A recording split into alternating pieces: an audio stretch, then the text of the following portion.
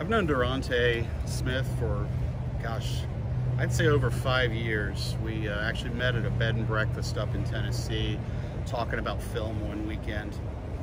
And Deronte had already been through a lot of the trials that many filmmakers face in not just getting a film produced, but getting it to distribution, getting it to market. And he had already been to the American film market in LA.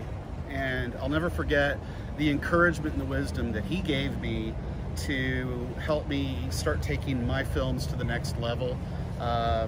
Now, quite a few years down the road, and have my first theatrical and streaming deals for my latest film.